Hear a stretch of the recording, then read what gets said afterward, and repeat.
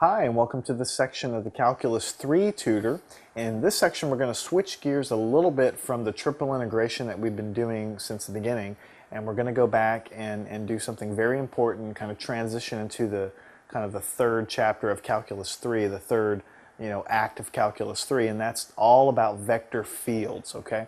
So what we're going to do in this section is we're going to talk about vector fields, and then specifically we're going to talk about the divergence and the curl of vector fields, which are all things that sound foreign now, but I'll make it clear for you as we go along, okay? What is a vector field? It's very, very important. We've talked about vectors in the Cal 3 Tutor Volume 1 that I know that you've already looked at. In the very beginning, a lot of information on vectors. You know, a vector is just something that has a magnitude and a direction. It's got three components, x, y, and z components, and it's basically an arrow that kind of points somewhere. So at this point in space, there could be a vector pointing over there, okay? Now, let me ask you this. Put that in the back of your head. What is a function, a regular old function? You put three numbers, x, y, and z, into a function, outspits a number, okay? That's what a function is. There's a value of temperature here and a value of temperature here and here and here, and I can write a function that will tell me, as a function of space, what the temperature is, okay? Now let's combine those two things. A vector field is a function, so to speak, so that when I put x, y, and z into this function, at every point in space it returns a vector, a different vector, okay? So every point in space has its own uniquely defined vector. And if you can kind of imagine this room kind of filled with these little arrows that point different directions, at every point in space here is a little arrow that points in a different direction. That's a vector field. Vector fields are all around us, okay? There's an electric field in this room, there's a magnetic field in this room. You can't see it, but it's there.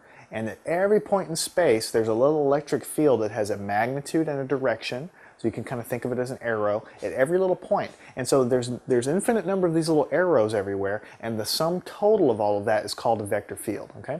Something that may be a little bit more tangible to you. If you kind of think of a garden hose and the water coming out of the end of a garden hose, the water comes out and it kind of arcs and kind of goes down.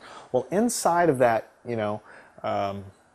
stream of water that's coming out, the water is traveling more or less at the same velocity coming out, but you can kind of think of the flow as kind of a vector field, really. At every point inside of that water hose and every point in the stream as it comes out, and every little point all the way up and down the stream and all the way along the cross section, the velocity of the water is going to be slightly different from the velocity, right next to that little particle. So if you were to kind of look at the cross section of a pipe or something, and the water that goes through that pipe, the water near the very edge of the pipe may be traveling slower or faster than the water in the center of the pipe. And so the velocity is a vector, right? It has a magnitude and a direction. So sort of the water that's flowing in a pipe is a vector field. Basically, the velocity of the water is a vector field. And at every different point, the velocity of the water at that specific point is going to be a little bit different, and it may be a little bit pointed in a different direction. You can kind of think of these little vortices that come off of a jet engine, or you kind of see the little wispy things that come off of an airplane wing.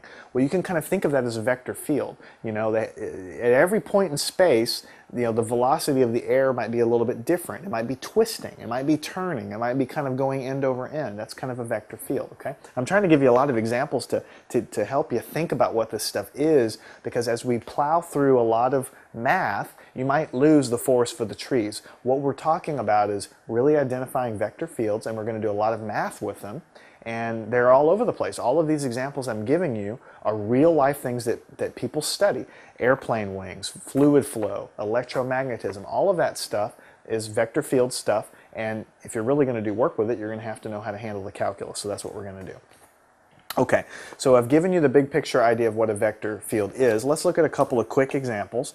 These aren't really problems that you would probably see in a book. I'm just trying to give you some ideas, okay? In 2 dimensions, what if I had, because sometimes it's easier to start in 2 dimensions, what if I had a vector field like this? The vector field might be written like this. The bar on top means vector, just like always. X comma y, because I'm talking about 2 dimensions. X comma y, okay? Let's say the vector field is x in the I direction, plus y in the j direction. Don't forget I just means x unit vector and j means y unit vector. Well, what would this look like? Basically what you're saying here is at every point x and y, okay, at every point x and y you put in here, you get a vector back. And that vector is a little arrow that points. Now if you were to take your time and actually kind of do this, what you would find is that the vector field would they would have longer arrows the farther away you got, because x and y are getting bigger, and so the vector's getting longer. And so you would have something like this.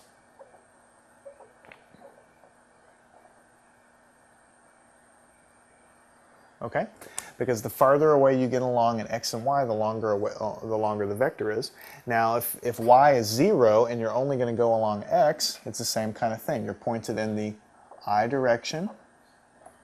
Okay? At every point you go along x, you're still pointed in the I direction.